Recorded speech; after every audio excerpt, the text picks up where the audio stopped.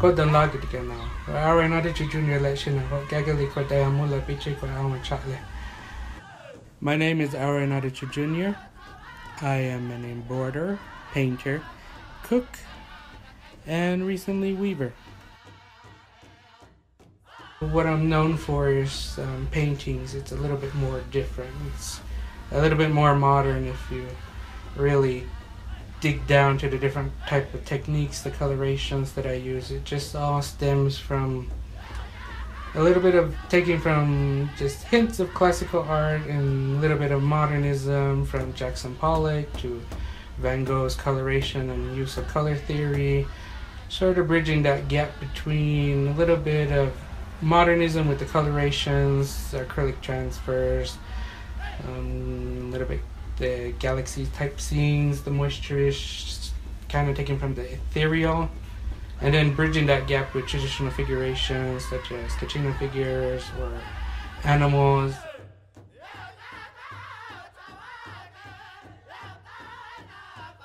Stories are what help drive my artwork because, like I said before, symbolism is, I use a lot of it in my artwork. That's what helps bridge the gap and then also helps tell the story. That way when I see people and see the younger generation, older generation, and when they ask these questions, I'm able to point to different things in the paintings that help tell the story. That way when they buy it or when they take it home or save it on their computer, they're able to regurgitate what I've told them and help keep that tradition of that oral tradition alive and help ensure that our culture doesn't get lost or misinterpreted. I've talked to a lot of artists and the younger generation at like different art shows, and it's nice to hear that my artwork has actually inspired them to start pursuing painting. Keshe, my name is Candace Kwong. I'm a painter, embroiderer. I've been learning how to weave too, so that's also a new thing I've been doing. Actually, I started drawing and painting. That's kind of as where art comes from.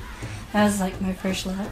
Okay. So I probably started like around 5 years old, and when my parents would go to art shows, they would have these paper bags, and I would just kind of draw on them for like customers. So, and that's when recently some of my parents' old buyers, they brought like a paper bag I used to draw on from what they got. Like, oh, I have your first artwork.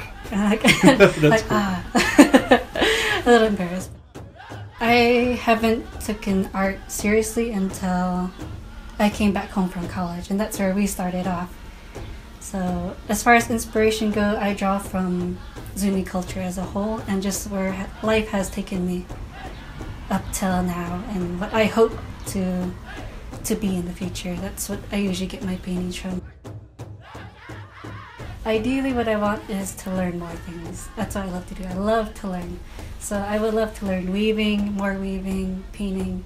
I love to learn a whole bunch of other things. So I would love, and in the course of that, I know it's natural just to have things blend together. So I know things will just kind of happen on its own. So